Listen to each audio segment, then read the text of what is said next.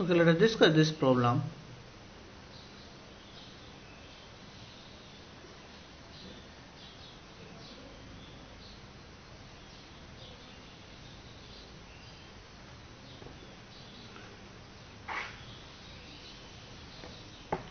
So this says a point charge Q is located at the center of a thin ring of radius A. So radius of ring is A, that is given to you,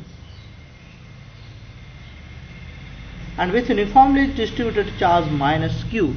So the uniformly charge distributed over this ring, and that the total charge that is distributed over this ring is Q. Magnitude wise Q and the sign wise minus because the charge is negative.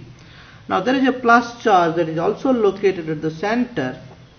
So the center of the ring contains a charge plus Q. And then question says, find the magnitude of electric field strength vector at a point lying on the axis of the ring at a distance x from its center. So this distance from center to this point, the distance is x, that is given. And you have to investigate the case when x is much greater than a. This means you have to do some approximation. Now what is the point? You have to find electric field at this point due to charge, this charge, and due to this ring. Now I can use the electric field superposition principle. So electric field due to this charge, that is positive charge, if you keep a positive charge here, this positive charge will repel. So electric field due to positive charge will be something like this side. So electric field due to point charge will be in this direction. So electric field due to the point charge will be in this direction. And electric field due to the ring, so if you place a charge, positive charge here, this ring will attract. So electric field due to ring will be this direction. So this is the electric field due to the ring.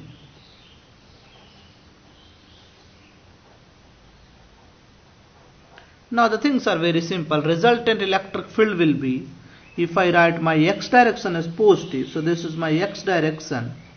So resultant electric field will be E point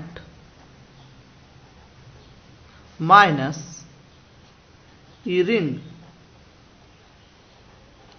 Now electric field due to the point charge everybody knows. So this will be Q by 4 pi epsilon naught x square. So this is the Q by 4 pi epsilon naught x square. So this is the due to the point charge. Now what ring everybody knows. This is Qx divided by a square plus x square. And if you does not know, then really you are in the serious problem. You have to remember this result. If you does not remember, please try to see the how we have derived this in the class. You have to remember, at any cost you have to remember. If you want to qualify J, not even J, even if you want to do clear 12, Q by 4 pi epsilon naught, and this will be 1 by x square minus x by a square plus x square raised to the power 3 by 2. Now the approximation, I have to make some approximation because x is much greater than a. So we have to do some approximation here. So now Q by 4 pi epsilon naught,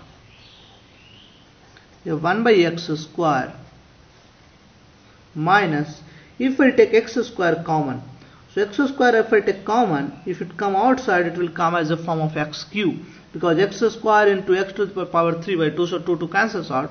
So if I take x square common here, x cube will come outside. So x divided by x cube, and here you will have 1 plus a square by x square, because I have taken x square common, so this term will become 1, and this is a square by x square raised to the power 3 by 2. Are you getting? So this is 3 by 2. Are you getting or not?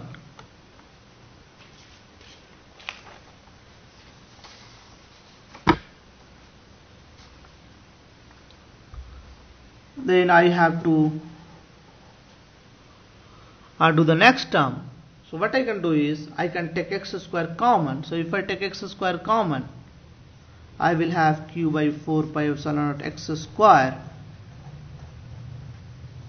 if I take x square common, and then this will be 1 minus, and this is 1 plus a square by x square raised to the power minus 3 by 2. I can write something like this. Now this is nothing but 1 plus, this is a small number, so 1 plus x to the power n, that is 1 plus nx.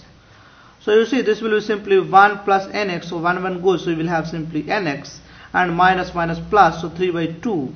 So we will have q by 4 pi epsilon naught x square. And this is 3 by 2 a square x square. Are you getting on? So this is finally 3 by 8 pi epsilon naught. So 3 by 8 pi epsilon naught is there also. So, and then you will have q a square on the top. And then you will have x square into x square, that is x4. So check yourself, you will get the same thing. So this is the final electric field, and this is directed along the x-axis because final value is coming out to be positive. So this means this is directed along the x-axis. This means point charge will supersede the ring. This means both have the q charge. So the point charge will have more contribution corresponding to the ring charge.